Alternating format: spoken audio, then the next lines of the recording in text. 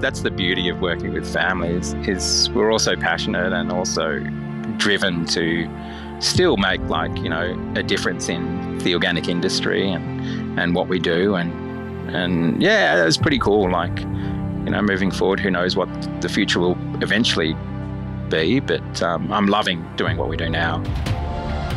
This is the Deep in the Weeds podcast. I'm Anthony Huckstep. A move to more sustainable living and organic food may seem like a recent adoption for many in the hospitality space en masse, but there are some that have built their whole careers immersed in that world. Simon Lawson is the owner and chef of Agape Organic Food Trucks. Simon, how are you? I'm good, mate. Thanks. Yourself? I'm good. It's good to get you on the show. You've been a bit of a crusader for organic food in Australia for a long time now. How are things going? Really well. I think that space is really amazing at the moment. People are really responsive to it, and I think really the gnarly carrots and twisted different shaped pumpkins and all the other stuff that doesn't happen anymore, and the organic produce is just incredible at the moment. Tell us a little bit about what you're doing. You have 3 different food trucks at the moment, but what are you doing? So we've got 3 trucks. Man, it's pretty busy. We're basically major events, like big events and corporate catering. But 1 week just rolls in after the other. And it's if you ask me this week what I did last week, I really have to think about it because we're working a month ahead already or 2 months ahead. And yeah, so the calendar fills up pretty quick. And it's... Are the food trucks different in regards to what the offering is? So the Agape ones are basically the same. The menu, but look, I change the menu every now and then and put different things on with seasonality, and then we also have a Granny Ivy food truck, which is like an Asian kind of inspired one, which is inspired by my late grandmother, who was Chinese. Stuff she liked to cook and eat herself, and yeah, flavors she liked too. So, but that one doesn't go out all the time. Basically, the Agape ones are just pretty busy.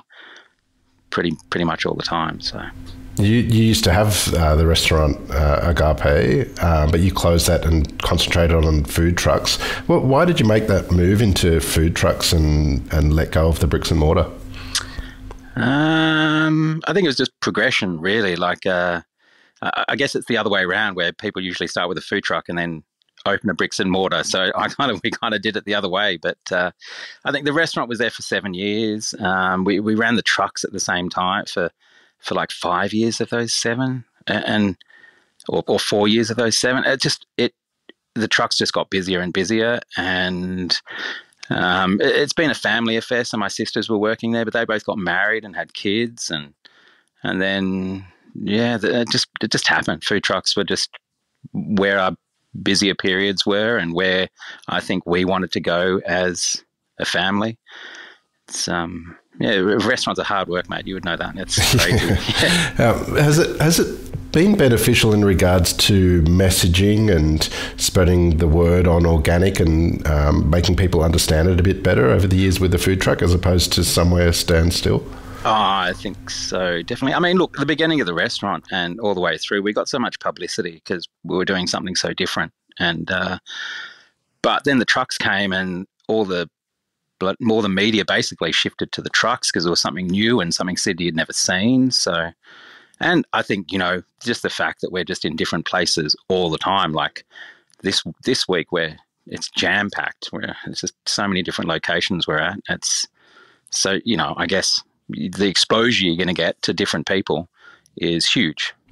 Is it something that you push or people ask about with the food trucks, or are you just delivering delicious food and people just get into it? I think that's just come with the progression of the restaurant, where people asked so many questions, and sometimes it was a bit full on because they'd come in with lists of stuff and say, I've got these dietary requirements and can you make something? And I say, well, it's Saturday night and we're jam packed full, but why didn't you email me before? But I mean, a lot of people are surprised that there's no other food truck in Australia that does what we do with organic produce and the suppliers and the farmers and producers that we work with. And yeah, I guess, I mean, that's just an amazing thing. And I probably take it for granted sometimes, but it's pretty cool that we get to deliver that wonderful organic produce to, I guess, street food to people that just wouldn't expect it. So how much has the organic movement sort of shifted for you? You've been part of it all of your career. But sort of if you think back, a couple of decades ago to now, how much has it changed from sort of the soil to the consumer? Oh, wow. It was pretty small back in the beginning, even though everyone said like the growth rates were really high, like, the people were more interested in it. But I mean, now it's so much more accepted, I guess. I mean, you still get people that it's like,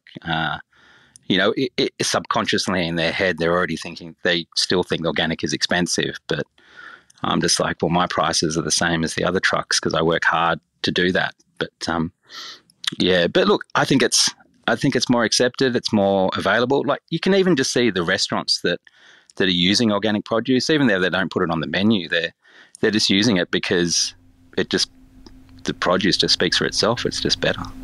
Well, I want to explore the world of organics and what you're doing there in detail, but take us back to when you were young. Where did you grow up and what sort of role did food play? So I'm mixed, like race Eurasian. My mum's Chinese Indonesian and my dad was English Scandinavian. So just that in itself was pretty cool growing up. My Chinese grandmother kind of lived with us off and on. She'd come back and forth from Indonesia. And so she basically ran the kitchen at home. And, oh man, we ate like kings. It was just incredible. It really was incredible. Like just the food. And I guess growing up in Australia as well, you're exposed to so many different cuisines and cultures that, your taste buds just, I mean, they explode. So that was one of the best things growing up. When did you first start sort of getting interested in food and think about it as a career? We're kind of a bit of a food-obsessed family. and even Dad from his side, like Dad was a pretty awesome cook too. So I don't know, everything just kind of revolved around food pretty much. We used to grow our own veggies in the front garden, and we grew up in in Turramurra, like Warrawee. So people would look at the bamboo poles in the front garden and think, what's going on here? I think Mum and Dad probably watched the TV show Good Life too many times. But we grew everything, so it was pretty cool, like growing up that way. And look, I think just progressed from there.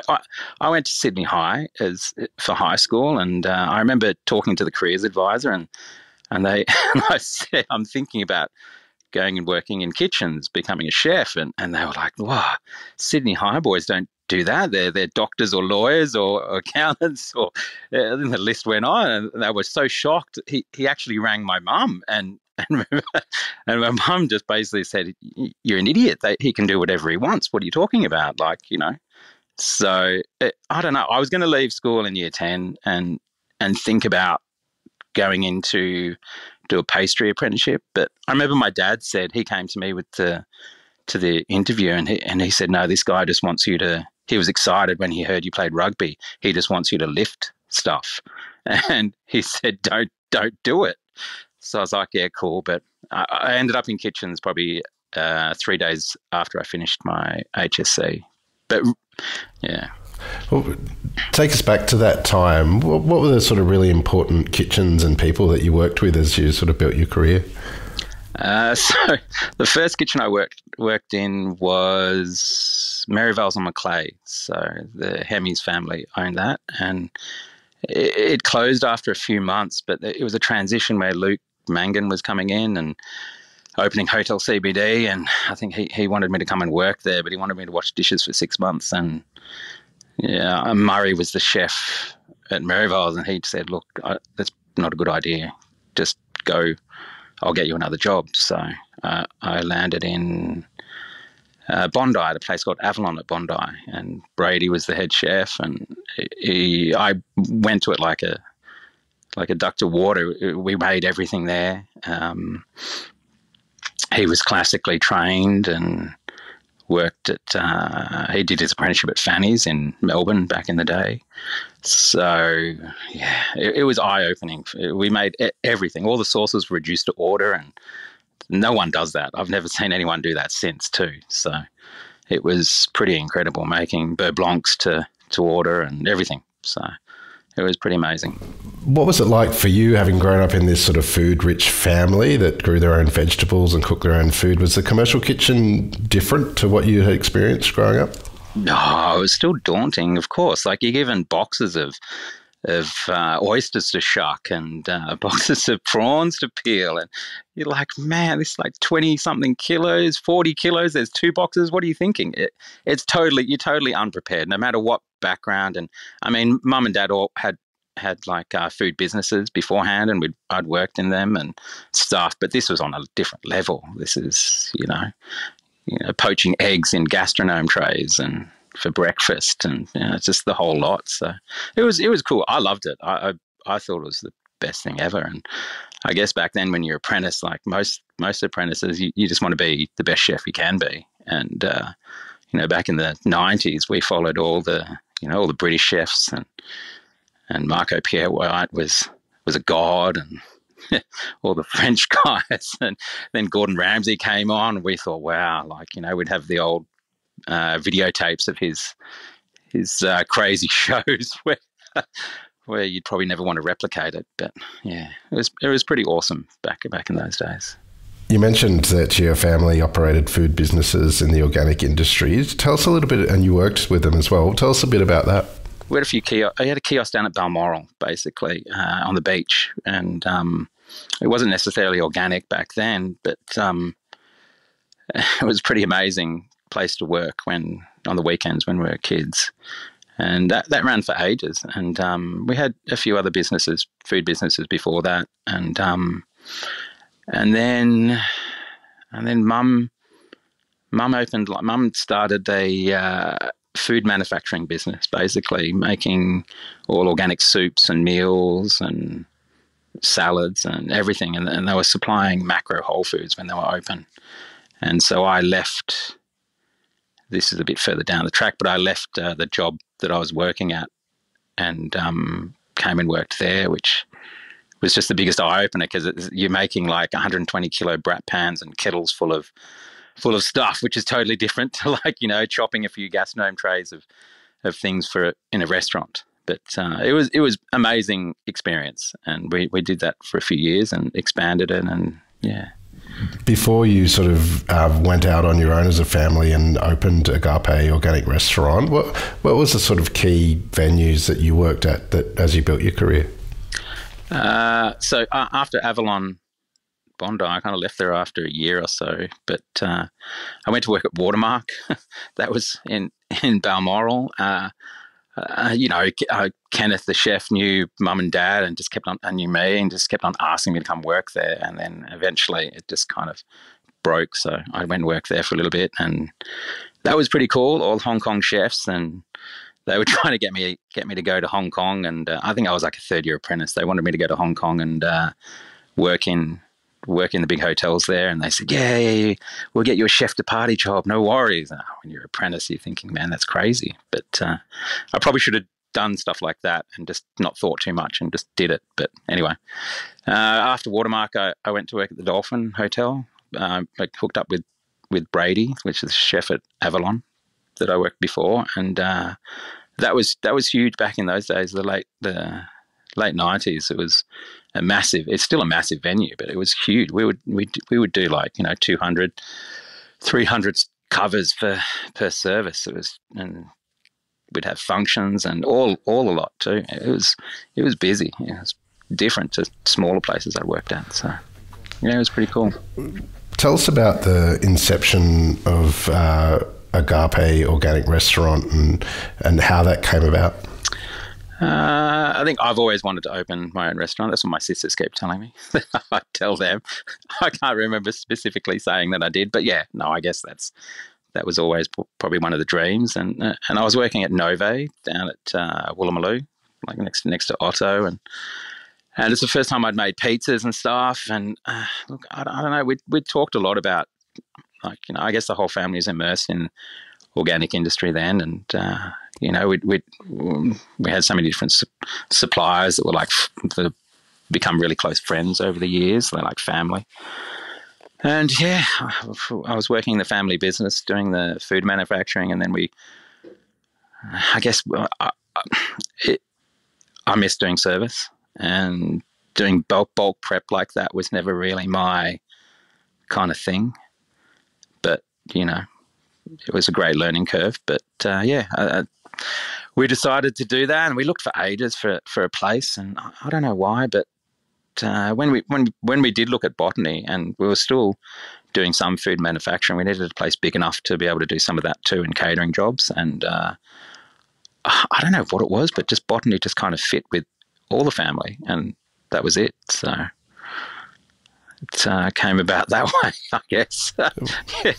What were the challenges in sort of setting that up, and particularly with an organic agenda at that time? Take us back to that time. Yeah, that was massive. And it was 2009, and that was when we'd had that big, global kind of financial crisis. And I don't know. I mean, there were lots of challenges with the lease, lots of challenges with opening the place. We moved in, and then we moved out, and then we basically had to renegotiate and move back in again. And it was pretty crazy at the time. And I thought, and I was a bit upset. I thought, look, I don't know if I want to keep on doing the food manufacturing, and my heart was really set on opening the restaurant at that stage. But I'd never opened a restaurant before. It's a massive undertaking. It's huge. Look, we did a lot of the renovations ourselves. We had friends come in. We had so many people come and help, and that were excited about it. When I look back now, it was a really special time. And we were groundbreaking. It was doing something that no one had really ever done before, and I guess people were just they were so excited and anticipating what we were going to do. So it's, looking back, I'm really proud of what we achieved as a family, and what we actually did, and that the restaurant ran for so long. And where people were always like, why botany and why this? But look, people would travel from everywhere and come there, which is pretty amazing. And yeah, something we're still really proud of. I mean, we still get people coming up to the trucks and saying, oh, I ate at your restaurant.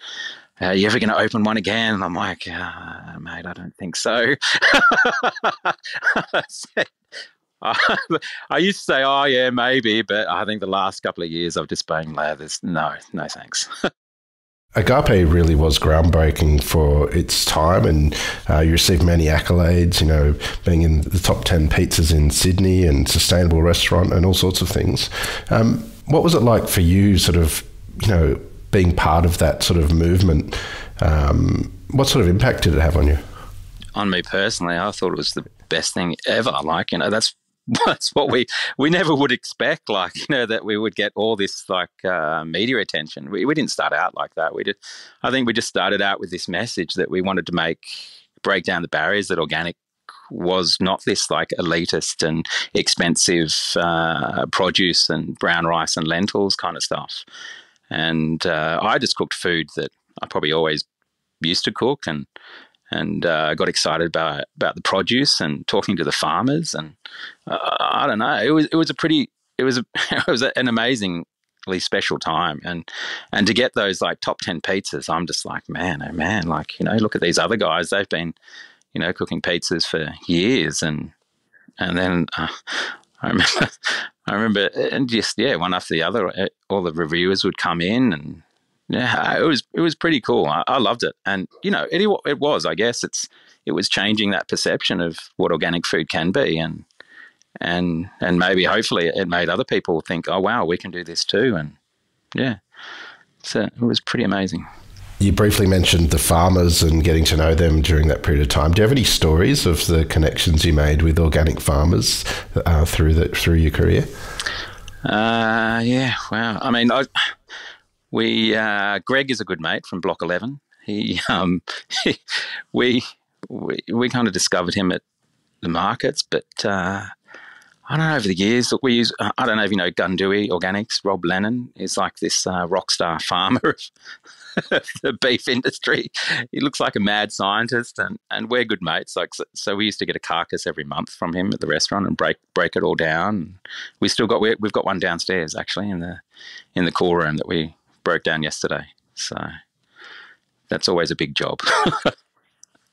But yeah, I mean, over the year we've all different places. Right now we're getting our spelt flour from Whispering Pines, and they're an amazing family that's growing all different types of wheat varieties. And there's so many people over the years, I guess, that we've worked with. And back in the day, I guess most of the fruit and veg came from Eco Farms and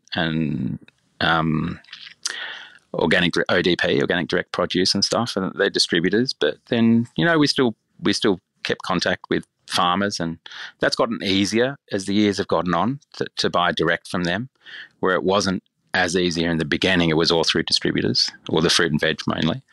And then over the years, I guess we've gone direct to farmers, different pig farmers over the years, and they've come and gone, and then lamb from AOM, Australian Organic Meats, the O'Leary family. They're really good people. I don't know. We've just those connections, and it's pretty cool. Like, I'll pick up the phone and just ring, and we'll have a chat. And then all of a sudden, Greg will say, "Oh, the tractor's running. I've got to run off," or Rob will be driving like the trucks to the abattoir, and he'll say, "Oh, it's going to cut out soon," and then it does, and we just pick it up later on. And I don't know. There's all different stuff over the years like that. And I don't know, we've just become really good friends, and it's like family, basically. Tell us about your cooking in that period of time with the restaurants. Is there a dish or two from that period of time that really stands out that sort of exemplified what you were doing? I really loved the spelt pizzas that we did. They were so different to, I guess, what everyone else had probably seen. And I mean, I guess I played around with flavours a lot, and people still ask me about them. Am I going to do them again? And we got the chance during the lockdowns to kind of open up like a pop-up thing, and we did the pizzas for a while. But they were pretty special. I think no one had done pizzas like that. And then I guess just the different produce. Like when we started working with Rob from Gundui, it's just incredible. His beef is just incredible. Like, and getting the whole carcass, you'd have to think of how to use it all up. That was the most amazing learning curve, and cooking wise for me is cutting up a whole beef. Like, I never thought, when you're an apprentice, you never think kind of that stuff. Like, oh yeah, we'll do this. Like, in the 90s, you just buy everything in. It was in Cryovac, and you just portion it. But, thinking, what the heck am I going to do with this top side? It's just not that forgiving. But, we're working those out. And then, pigs and lambs, they're pretty easy to cut up. The beef is just enormous. So working out all the pieces, it's pretty cool. That kind of cooking that way. And really the produce kind of, back in those days, it was really super seasonal, and it is now to some extent too, but you can get produce from Victoria and Queensland at different times of the year, and WA sometimes. So we try and stay as local as possible. And local in Australia and New South Wales is, of course, it's not the same as Europe and stuff, because we have to travel so much distance to get to our farmlands. But I think seasonality, that was kind of a big learning curve when we first started cooking. You can't just order, basil doesn't grow in winter. Figure something out or grow it yourself. But the pizza needs basil. Anyway, so we grew stuff ourselves as well to kind of fill in the gaps. You not only had the challenge of running bricks and mortar, but also sharing the knowledge of organic food, but you also were working with your family. What was it like working with family members? It's I mean, we're a pretty tight family. It's pretty cool. I don't know, most people work with families. You have challenges. But the most rewarding thing is, I think, is they're always going to have your back, like 110% or more. Like, you know, they will always be there for you. Like, you know, and that's really special with especially mum. Like, you know, she's always supported what all her kids want to do. Whatever it was, she would just not ask any questions. She would just get in there and help and do anything she can to make sure we're a success. And that, I guess, you know, that permeates through all of us now. It's pretty cool. And we're still pretty much like after all the lockdowns, pretty much family business now. Like, you know, still like run and operated. So, you know, everyone pitches in.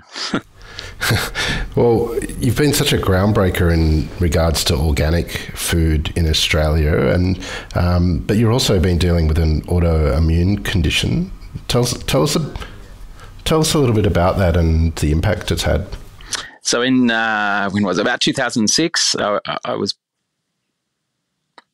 got pneumonia kind of really badly, and I probably wasn't looking after myself properly, working in restaurants and stuff. Like, you know, the lifestyle is pretty mad, and I probably liked it a little too much. And I got really sick, and I got pneumonia, and I've had pneumonia once before when I was a kid. And with this ankylosing spondylitis is the condition I have. You have a gene marker, but most of the time it remains dormant. And then you need like a big kind of trauma or illness or something to really onset it and bring it on, like most autoimmune diseases. But I was working in Nova at the time, and I remember I got really sick, and then look, but our GP, our doctor, didn't want to put me in hospital. He said, "Look, I was really not in a good way, and if pneumonia is the kind of thing where, I don't know, you just can't do anything. You can't really breathe very well. You can't move. You just feel you're just gone, like, you know." And he didn't want to put me in hospital because he said, "Look, it's your immune levels they're so low that it's dangerous there." So he treated me at home, and mum looked after me and everything. And then I remember I got better and then went back to work, and there was something wrong with my back. It just wasn't right. And I always thought over the years that it was like one of the perks of working in kitchens, but because, you know, everyone has back problems every now and then. But I saw physio, and then that was even worse. Then I went to see my osteo that I'd seen before for a while, and he was like, after a while, he was like, "Look, this is not working. We're going to do more tests." And then we did tests, and then that was diagnosed. And then back then, like when I first got diagnosed, I had like extreme like osteoporosis as well, which is now, since then, it's gone, disappeared. So, which is amazing. That doesn't really happen. But yeah, it was tough. It was hard. Like, you know, I don't know. I probably didn't look after myself the best when I first got diagnosed. I just kept on doing the same things and thought, okay, look, you know, I changed my diet a little bit, but it was like most diets, you yo-yo, and the condition attacks it's an inflammatory condition. It attacks the major joints in your body, and so I'm in acute chronic pain most of the time. Like. So it's tough. Look, I don't know many people that would run businesses with this condition. Most people are on, like, you know, bed rest and stuff. But it's kind of I don't know. It's a blessing and a curse, that the work that I do, because with my condition, you need to be really mobile all the time, because otherwise the joints will just stiffen up too much, and then to get them loose again and going is, it's rough sometimes. You know, it's, walking sticks and not being able to walk properly in the bad moments. And then you've got the things of, if you spend too much time resting, then the joints stiffen more. So the recovery after that can be intense. But I'm a pretty positive kind of person. I don't kind of look at that. And I think there's a lot more people worse off with more life-threatening illnesses. But it does affect what I do. And I don't think for that reason, I don't think I could ever cook in a restaurant again, because it's so physical, and over the years it's degenerative, my condition. So I've got a kyphosis, where your spine kind of, you're like a hunchback basically, where it kind of comes forward. But look, I saw different specialists over the years and everything else, and they just wanted me to go down on the conventional path. And being our family, what we're like, we were just like, no. Well, you've told me if I take this drug, I might lose all my jawbone and different things. And you can't take it for more than 6 months because it's too dangerous, and it could bring on other things. And I'm just like, okay, well, wow, okay. Look, we'll try and do it as natural as possible. And that's what we've done over the years. And yeah, I've seen good results and bad results. And, realistically, to kind of reset the whole thing, I would probably have to take like a whole year off and work on that all the time. But look, yeah, it's what it is. I mean, I deal with it, and my family is the biggest help. And, having my own business, I get to kind of adjust my work routines and my, I guess that's the best thing. And then with the food trucks too, you're not stuck to service. There's weeks where you're really a lot busier than other weeks.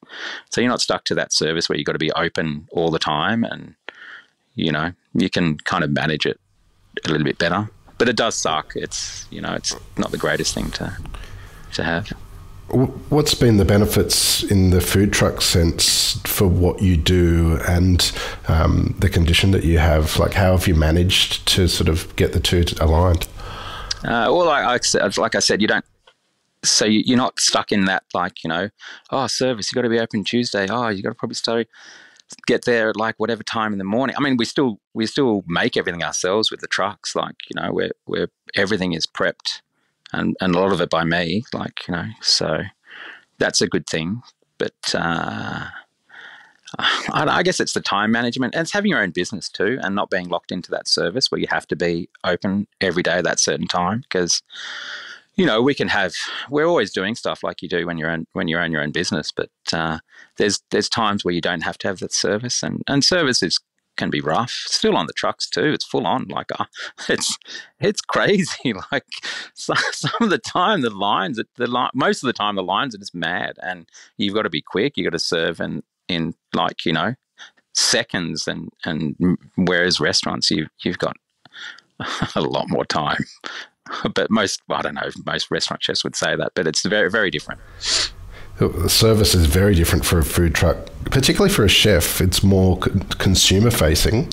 Does that have a positive impact on you, having that real sort of tangible connection with the people eating your food? That's probably the best thing.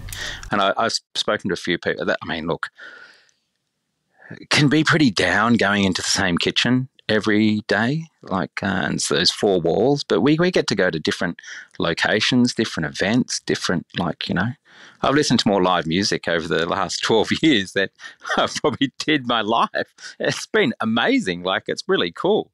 You get front row seats to some of the best concerts and music festivals in Australia. It's that is the most exciting thing. And then also I get to talk to people too.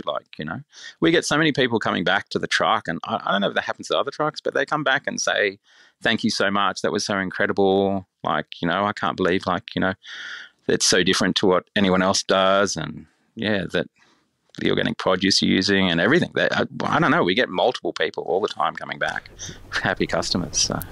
Tell us a little bit about the food that you're cooking in the trucks. Is there a dish or two that's on sort of high rotation that you can tell us about? So probably the top 3 kind of dishes, the biggest sellers are. So I pulled Wagyu beef rice bowl, and that's with rice, quinoa, beet slaw, homemade pickles, miso barbecue sauce, chimichurri, and crispy onions. It's pretty tasty. Fish tacos are a big winner. They're so we use purple corn tacos, and then it's got the spelt battered fish, and then jalapeno jam, which we make ourselves, and mayo and slaw and stuff. That's really a winner. That we get so many people coming back and saying they want those. So those are the two main things. But there's whole we do nachos, and poutine is really popular. We use real cheese curds that we have to import from North America. And I mean, look, we make everything ourselves, from the beef stock to reduce it down to make gravy for those kind of dishes, and all the sauces and everything. The only things we don't make are the spelt buns that we get, and that's pretty much it, basically. Everything else is in-house, which is unheard of. Like, a lot of other food trucks won't do that. They're buying produce in or stuff in, and yeah. Well, you've had one of the largest impacts on organic food and the perception of it in Australia over your career. Do you have any sort of plans coming up beyond the 3 food trucks? They've probably changed since all those lockdowns kind of happened. They probably, I guess before that, we were always wanting to build more. I mean, we've always had different ideas of what trucks we want to do, and there's an old vintage ice cream truck downstairs. It's parked there. It's been there for ages. It's probably a project for another lifetime, but But that kind of reset, and a little bit after all those lockdowns and everything else, where it was tough. The event industry was probably one of the ones that was kind of forgotten a little bit. Everyone was saying, restaurants were getting heaps of help, and they could change and go to take out and everything else like that. But basically, we're in Melbourne, the Grand Prix, and we had 2 trucks down there and everything else, and then they closed it down. We were like, what are we going to do now? So that kind of changed a lot of things, and family growing up and stuff. And I think we kind of went a bit more insular and said, look, okay, we're just going to do a lot of things ourselves, and we'll ask for favors when we can, and maybe moving forward. Look, we've always wanted to buy a property and grow stuff ourselves, and probably grow stuff and produce food to, different things to sell, kind of stuff. But look, that's always, we're always looking. I don't know if you can find the perfect property, but we're always looking. So that's probably one of the things moving forward, and probably as I get older and probably thinking about quality of life more, and as my niece and nephew are growing up, and you probably want to think, look, we really wanted to do that when we were kids, and we probably should have done that, and I don't know why. Mum and Dad we always thought we would do that, and it never came about. But I think in the future, that's probably one thing that's probably our main focus now, is to do that and build that and eventually transition, maybe. Who knows? I'm the kind of person that just will take it as it is. I don't want to write a 5-year plan, because they can always change, and you got to be adaptable and not have anything so set in stone. But it's good to have plans, otherwise you can get lost along the way. But that's definitely one of the things we would love to do. Well, you continue to push the envelope for organic produce and food in Australia. What do you love about what you do? I guess it's exciting. I still love cooking and still love food, and I think some people probably think you're crazy, that it's a bit of a chore sometimes. But I love picking up the phone and speaking to the farmers and stuff like that, and they're like, oh wow, I've got this new tomato, or this new type of pumpkin or cauliflower or whatever it is. I mean, we'll have these conversations with Mum. She always wants me to, oh look, I looked this up, let's do this. This is amazing. And Mum's really passionate. She won't stop, and I'm just like, Mum, you should have had more kids. It's impossible for me to do everything. But look, I mean, that's the beauty of working with families, is we're also passionate and also driven to still make a difference in the organic industry and what we do, and yeah, it's pretty cool. Moving forward, who knows what the future will eventually be, but I'm loving doing what we do now and being able to work so closely with family, and it's really rewarding, that is. Yeah. Well, Simon, it's amazing to have you on Deep in the Weeds today to hear just a part of your story. Please keep in touch, and we'll have to catch up again soon. Yeah, awesome. We'll do. Thank you. This is the Deep in the Weeds podcast. I'm Anthony Huckstep, Stay tuned as we take a deep dive into the lives of the incredible people who ply their trade in the food and hospitality sector. Special thanks to executive producer Rob Locke for making this all happen. Follow us on Instagram at Deep in the Weeds Podcast, or email us at podcast@deepintheweeds.com.au. Stay safe and be well.